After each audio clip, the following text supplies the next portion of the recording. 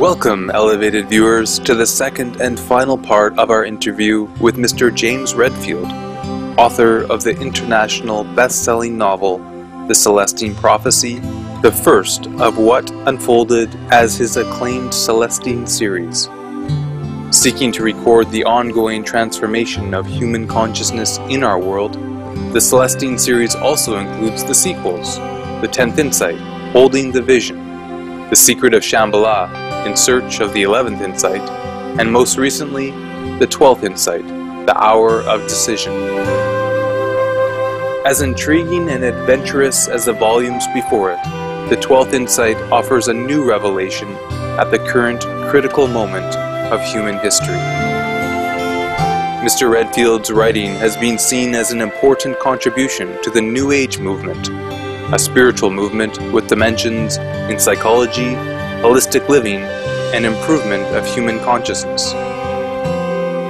For his forward-thinking work, Mr. Redfield was awarded the prestigious Medal of the Presidency by the Italian Senate, the Humanitarian of the Year Award from the International New Thought Alliance, and the World View Award from the Wisdom Media Group.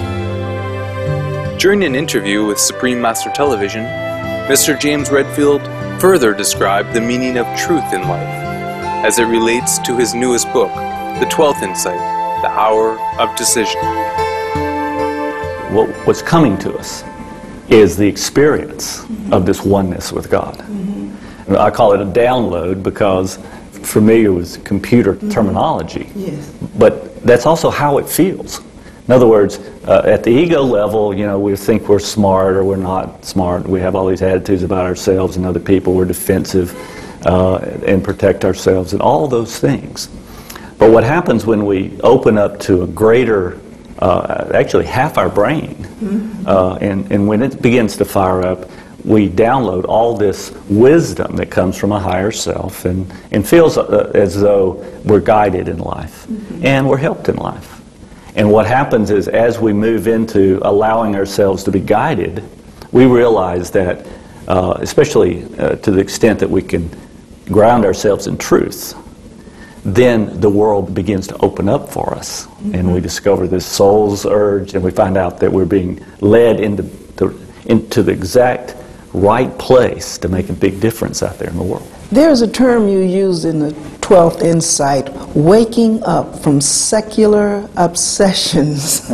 Would you care to describe and comment on that? Yeah, well, we all have our addiction. There are all these built-in ways we distract ourselves from what's the real program of life, and that is to open up to a greater spiritual connection. You know, I name them in the book, of course, and it's about 100 of them, I guess. It's all the things that we distract ourselves with, from shopping to sports to an obsession with religious doctrine itself rather than true religious experience. And especially food of all kinds, all the drug addictions of every kind. It's ways that we distract ourselves. So it's the higher self that has to come in with the information about the nature of spirituality. And you have to have enough time to do that. You have to meditate, pray. You have to come back to this truthfulness. Our egos don't want to open up about our lives because the ego thinks it'll get criticized or somehow be endangered. And so our nature from the ego point of view is to don't open up, distract ourselves, go shopping when we feel bad, go get something more to eat when we feel bad, when we feel insecure, do all the things that in our world society at every level we've learned to do. Have you found many have simply opted for the concept of a new spirituality? It's definitely becoming more lived. So it's happening outside of religious doctrine altogether in many cases. But the important thing to understand is that it's happening across all religions at the same time. So churches that prosper are those that talk about the authentic spiritual life, not just the intellectual understanding in that religion or church.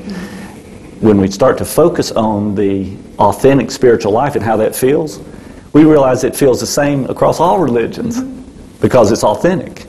We're all the same. That's why what's happening is a unity consciousness. We're all souls, and the more we focus on that, the more we realize that all the other differences that we might have thought we had with people begin to fade away.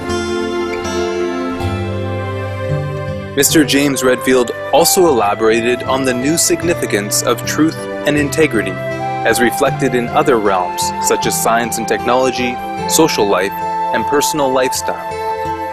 The discussion went on to topics such as the emerging new relationships between spiritual truth and science, and spiritual truth and karma. You also mentioned that in the last few hundred years, the focus of science has been on the outer material world. Recently, more scientists are starting to investigate spiritual matters, such as the connection between quantum mechanics and our consciousness. Do you foresee that science can play a more positive role in humanity's search for spiritual truth in the future, and how? Absolutely. I mean, science is moving in that direction. And not only just the modern physics, but every part of science, nutritional science, the science of the paranormal, science of our mental ability. Because when we have a spiritual awakening and we download this side that is wise and has guidance and clarity, you know, things fire up in the brain, which can be mapped with brainwave graphics. But scientists are seeking to go in that direction. Good scientists, devoted scientists, are moving in that direction. And so there's more and more research.